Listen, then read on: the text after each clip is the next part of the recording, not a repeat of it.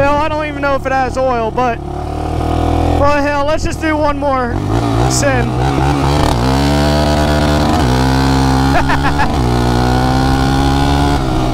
Oh, I think that put Megatron to shame. Look at that.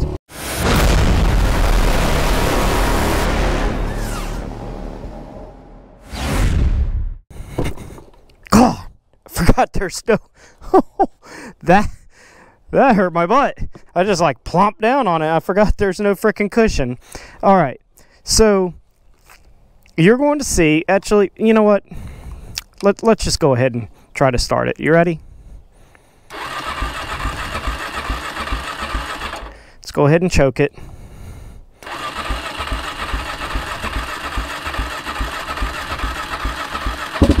Oh, there she goes. Pull the choke back a little bit, about halfway. No throttle. No choke. Oh, she's trying. Maybe a little more choke. I don't really want to give it throttle yet because I don't want to flood it.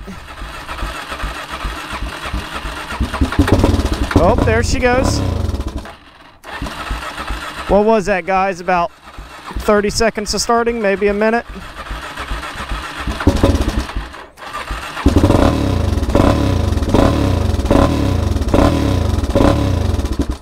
She doesn't stay running though.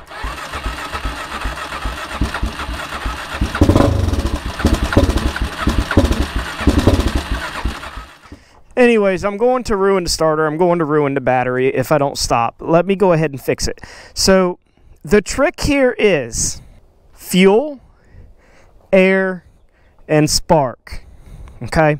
So the first thing I'm going to do is change the spark plug.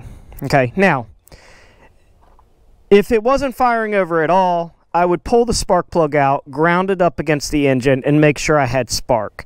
In this case, we know we have spark, so I'm just going to replace the old spark plug with a new one. Let's get started.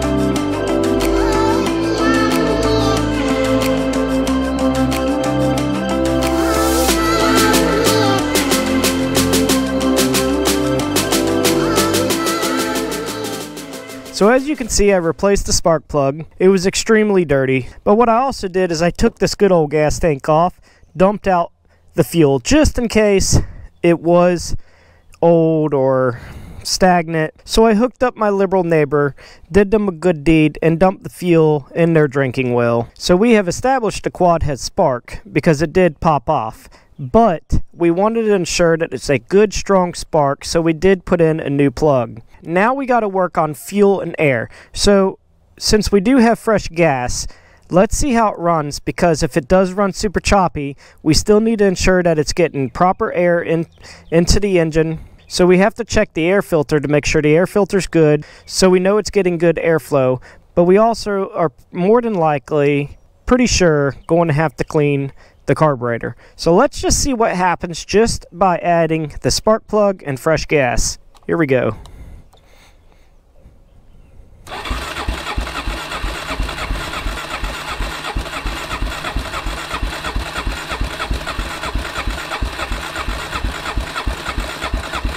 Uh-oh.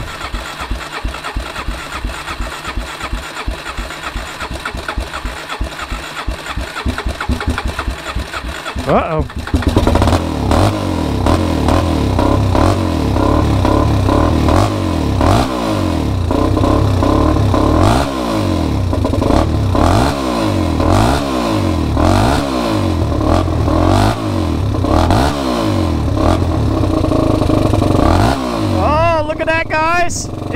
idles. Look, maybe not.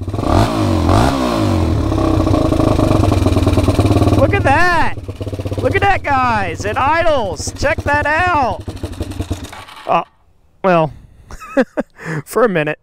So, the fact that it doesn't run smooth, that's definitely signs that the carburetor needs a cleaning. Okay, I don't think I necessarily have to rebuild the carburetor, but I definitely need to clean it. So I'm gonna go ahead and rip off that seat again, and I'm going to get into the carburetor. Let's go ahead and check the air filter too. Oh, holy hell! What the, guys? That's part of our problem. It is, I don't think it's supposed to be loose like that either. What? So it is extremely dirty. But I'm going to pull the tank back off. I'm going to get into the carburetor.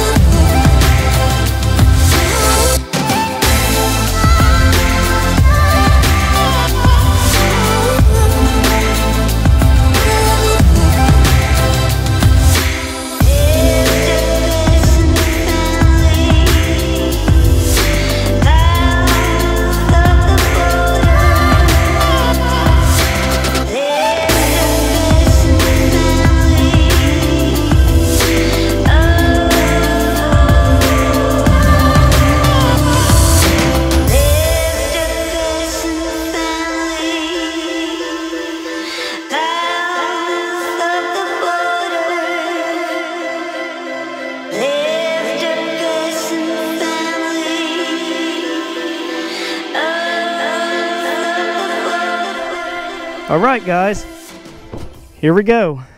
Moment of truth. So we have completely gone through the carburetor. We cleaned the air filter, re-oiled it. Fresh gas, new plug. Let's see what happens.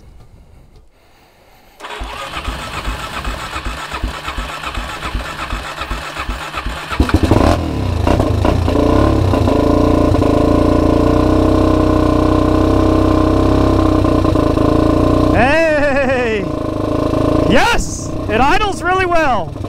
Yes! What? What? No. No.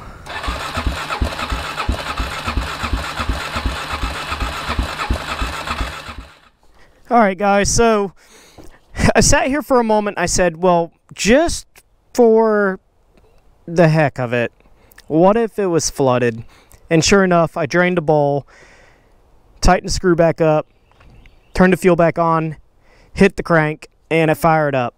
And it fired up pretty quickly, pretty easily, and it ran like a champ. So, for whatever reason it flooded out. I hope the float valve is not going to start sticking.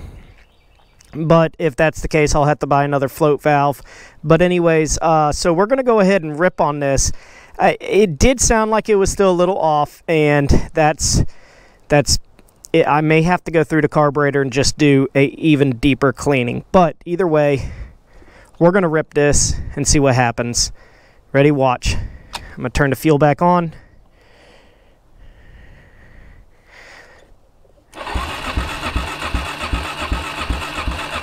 Oh, come on.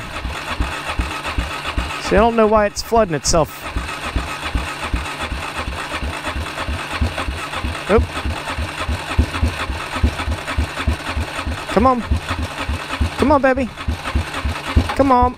Oh.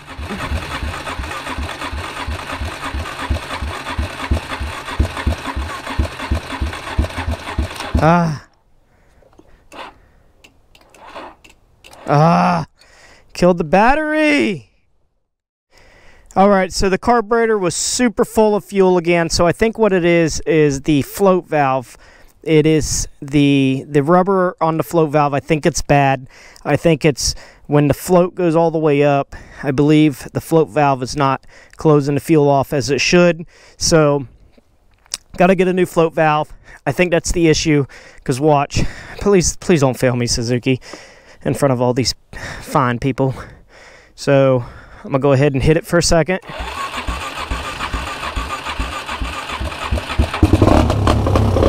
Alright, I'm gonna turn the fuel on.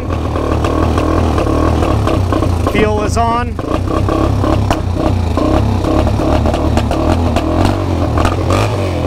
See, now it's running great.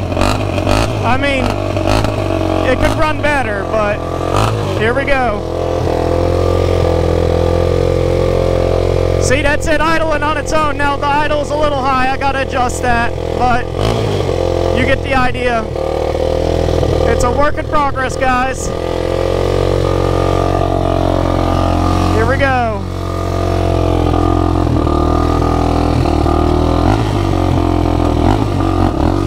Whoa, that clutch is sensitive. And there's no grip on the seat. Oh, feels good through the... Wow, hit rev limiter quick. Oh, it feels good.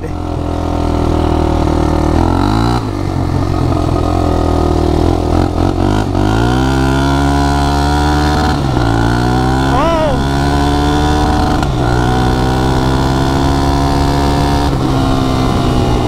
Wow. Oh, shit, there's no brakes. God. Oh, this is a death trap.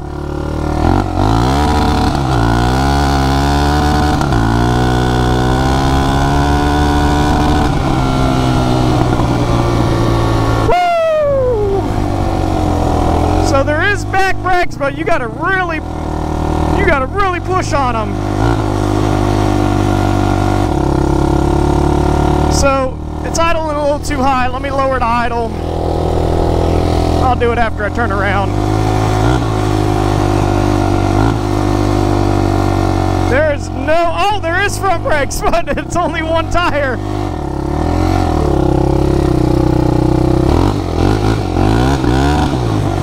Wow, I love that quick rev limiter. Look. That's it. There's the left disc don't work. That's why I felt like I had no brakes. This is too funny. I'm having too much fun with this thing. I gotta lower that I gotta lower this now before I blow up. It's gonna get too hot.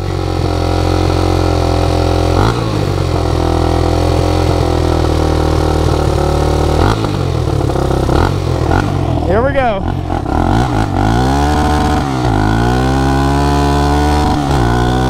Hey, this thing howls!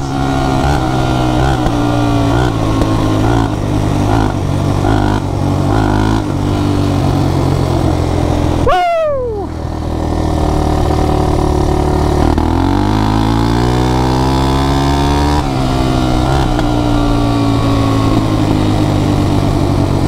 So the carburetor is, it's almost there. It's still a little, it could definitely, I need to go through it one more time. But this is, you couldn't even ride it before.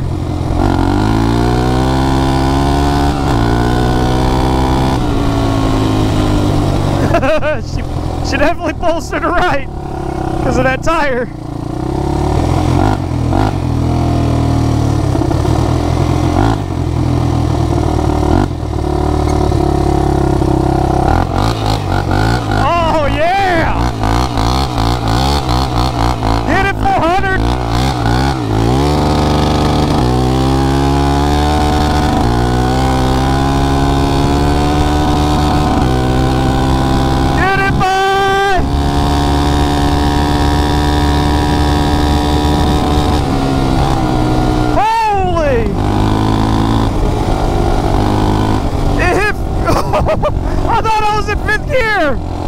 rev limiter in fourth. Oh, listen to her grunt too in fifth gear. Listen. Ready? She just pulls. I mean, it's no Raptor by no means. I can definitely tell the difference in performance, but for 400, this is gonna walk all over a 400 EX. That air-cooled, slow Honda 400 EX. This liquid-cooled Suzuki's gonna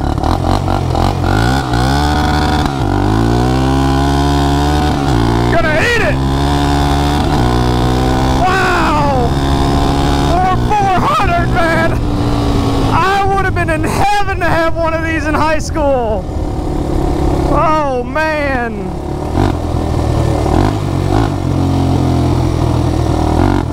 One more time. Ready? Here we go.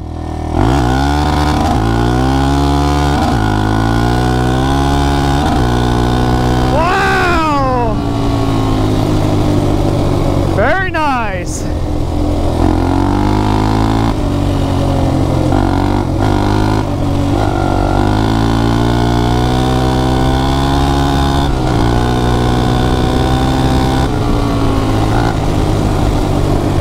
Man. Ready? Watch the tire, guys. That's so weird.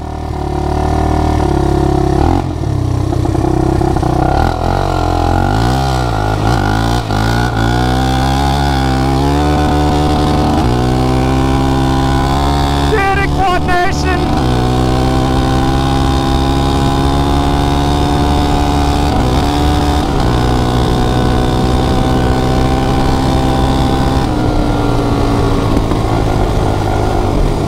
So I'm gonna have to go through the carburetor one more time, but you couldn't ride it before. It wouldn't say running. So this is nice. Very nice.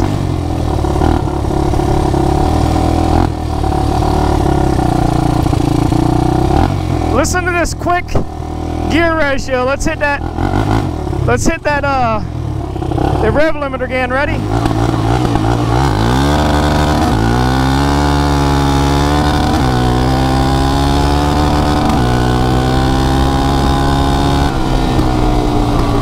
Very nice. And I love the pa-pa-pa-pa-pa-pa.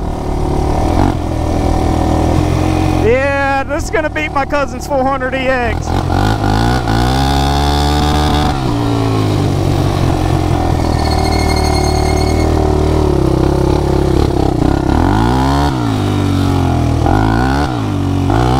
She's a little torque monster too.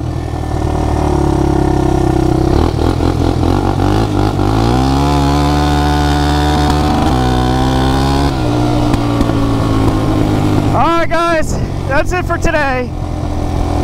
Next video of this, we'll go through the carburetor one more time. We'll tweak it just to where it'll be for Quad Nation's perfection. But I'm happy with where we got today, because you could not, absolutely could not drive it before. I mean, hell, you could barely even get it started. Now look. Frickin' idles. This is great. One thing I do need to do right now is I'm gonna do an oil change, because it just dawned on me, because I smell a little bit of burnt oil. My cousin has had this for 5 years. Yes, this is my cousin's quad, and I'm repairing it for him. I'm doing this for him. He's a hard worker, and I'm wanting to fix the quad up for him. So I'm doing this free of charge because I love him. He's my cousin. But anyways, he told me he has had it 5 years and has never changed the oil. Topped it off maybe once or twice. So, hell, I don't even know if it has oil, but, well, hell, let's just do one more sin.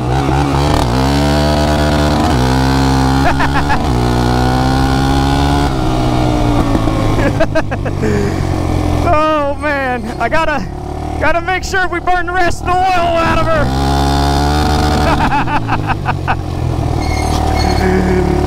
I don't like draining oil, so I'll just burn the rest out.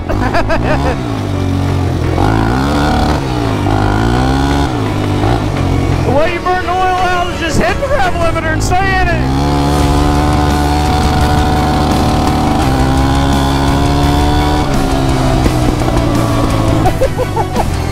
Holy, did y'all see that?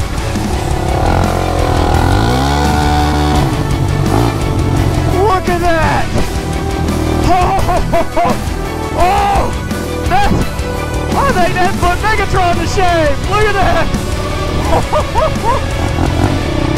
Alright guys, one last time, this is Quad Nation. Before I say I'm out, I love each and every one of you. You guys are awesome. And I'll be back soon. For now guys, it's Quad Nation 929. I'm out!